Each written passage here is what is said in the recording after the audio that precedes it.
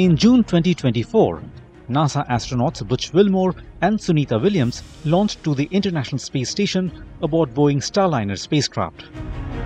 What was meant to be a week-long test flight has turned into an extended stay, with the astronauts now potentially facing months in space.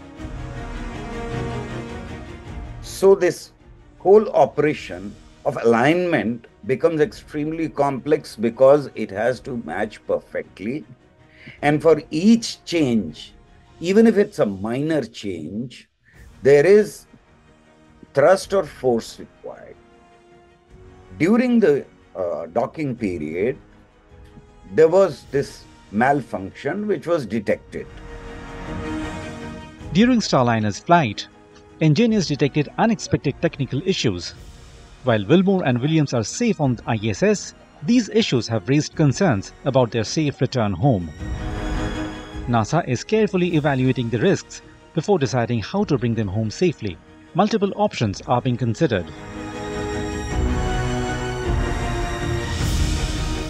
As far as staying in space is concerned, and there have been many studies conducted, including studies on health issues that may arise because of zero gravity there. The technical issue of helium is a very different case, because helium is used to pressurize the hydrogen and fuel in cryogenic engines, and any leak detected by or through helium can cause a major problem and safety problem. But health issues, as far as are concerned, they have to be taken into account.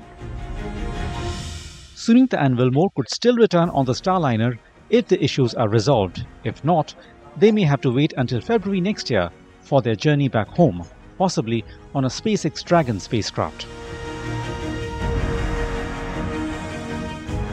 NASA states that the space station is well stocked with supplies, and the astronauts are continuing their scientific work, while engineers work on a solution to bring them home safely.